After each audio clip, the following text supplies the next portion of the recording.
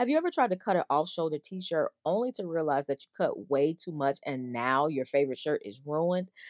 I've done that before, but I'm going to teach you today how to do it perfectly every time. So you're going to take your sweatshirt and the first thing you're going to do is cut off the collar, but you're not just going to cut both layers at the same time. You're going to cut the front part of the collar off and then you're going to cut the back part of the collar off separate. Try it on. Move it off to the shoulder where you want it and add a pin as far down as you want the cut to be. Now lay it flat and measure that distance from the cut to your pin, and you're going to take half of that distance and then you'll add a pin on the other side that half distance as well. Now you're going to cut it again from the side to the bottom where it's already cut, kind of taper it off. And you're also going to do the same thing in the back. And this gives you the option to put it off of both shoulders, not just one shoulder. So now it's even and you can do whatever you like. These are my brand sweatshirts. So if you are interested, definitely check out blueprintsignature.com and follow me here for more amazing upcycles.